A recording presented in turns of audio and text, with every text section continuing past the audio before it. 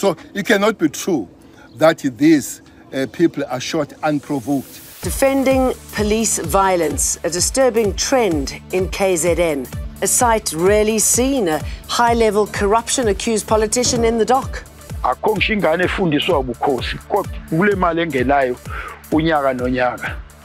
The millionaire royals with not a penny to spare for their subjects. And using pigs' organs to keep human beings alive. A world first for medicine and us. Hello, I'm Jane Dutton. This is Eyewitness News. A day after resigning as National Assembly Speaker, Nosiviwe Mapisa-Nqakula appeared in the Pretoria Magistrate Court this morning. Dressed in a gold and blue three-piece kente outfit, she cuts a forlorn figure alone in the dock. Behind her, her husband Charles Nqakula, former Deputy President Baleka Mbete, and other close friends. Mapisa-Nqakula faces 12 counts of corruption and one of money laundering, relating to 4.5 million rand in kickbacks she allegedly received from a defense contractor when she was defense minister. Earlier, her lawyers argued that sending Mapisa-Nqakula, who was once a correctional services minister, to prison would infringe on her constitutional rights. She's also denied having interfered with tender processes. Mapisa-Nqakula will return to court on the 4th of June. Thabiso Koba, Eyewitness News. The question of whether or not Speaker of Parliament, Speaker of the National Assembly, Nosiviwe Mapisa-Nqakula, will find a way in the dock has not been answered. In fact, that matter has not been postponed until June. I also believe, though, watching today's proceedings and that image of her in the dock is something that she really tried hard to fight. But it was inevitable all along anyway. Speak to people in the legal fraternity or even those in the ANC. There was no other way around this particular matter but to appear in the dock. So the image she tried to fight off, pointless exercise. It is out there. My thoughts about what this moment means. I mean, Nosiviwe Mapisa-Nqakula is one of the most senior politicians. Think about it. I mean, I grew up seeing her as a child as a political figure in the country. She has served multiple times across multiple cabinets, has served in different departments. So this is somebody with clout. When you think about Nosiviwe Mapisa-Nqakula, the way I'd often refer to her on the field is here's somebody who easily asserts herself, able to articulate what she wants or doesn't want, is actually also quite stubborn. And here you are today seeing her having to answer to these graft allegations. It's alleged she received more than 4.5 million rand in kickbacks from a defense contractor when she was the defense minister. The DA says she still needs to answer for unilaterally hiking the salary by 70% of the Secretary of Parliament without MP's knowledge. They take police on. There is one way of responding if the police are taken on, is the way that they're taken on by those criminals. Fielding legitimate questions about police violence after 9 suspects were shot and killed in Marion Hill in KZN on Wednesday in a shootout with police.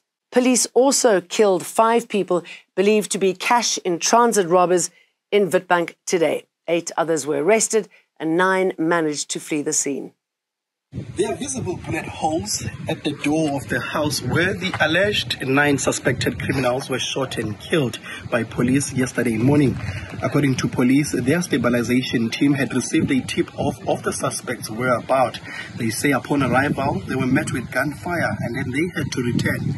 This resulted in a gunfight which killed the 9 suspected criminals.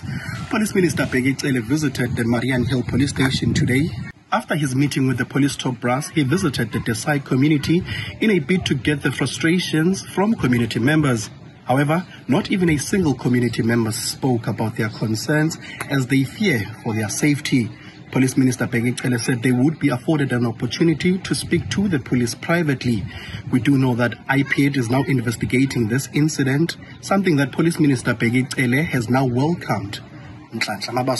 Eyewitness News, reporting from the Desai community in Marion Hill.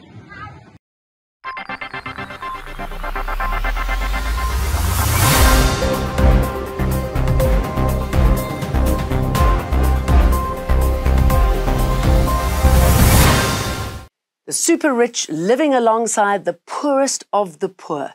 The picture of KwaNongoma in rural northern KwaZulu-Natal, home to 6 of the 7 palaces belonging to the Zulu monarchy. The community there say they're not benefiting at all and accuse the provincial government of spending millions of rands on the royal family while they languish in poverty. Mandla Moses Matembu says this neglect is in part responsible for the tension and unrest in the area. Akho ngishingane efundiswa ubukhosi kule mali engenayo unyaka nonyaka. Kodwa akho ngishingane nje ukuthiwa laba abagugwethu bafundiswa endlunkulu bezintandane bezinkedama kunabafelokazi. Kaizer Chiefs has expressed sadness at the killing of their player Luke Fleurs. Fleurs was killed in a hijacking on Wednesday night when the suspect made off with his vehicle. The defender signed for the Soweto Giants in October 2023, and while he was yet to represent the club in an official match, he was earmarked as a star for the future. We were looking at great things to happen with Luke in the club at age of 24, having played for other clubs as well, including Supersport United, and having made national team colours at the Olympics. This is a potential that is taken too soon from us. 4 teachers from the last school, Queenswood in Pretoria, will be charged by the Gauteng Education Department with gross negligence as recommended by a law firm appointed to investigate the death of Latoya Templeton. Nchupetsang attorneys revealed its findings into the drowning incident that killed the 12-year-old pupil in January earlier today. It was found that there was little supervision from the teachers during the excursion. The law firm says only the learners and camp facilitators could account for what happened on the day.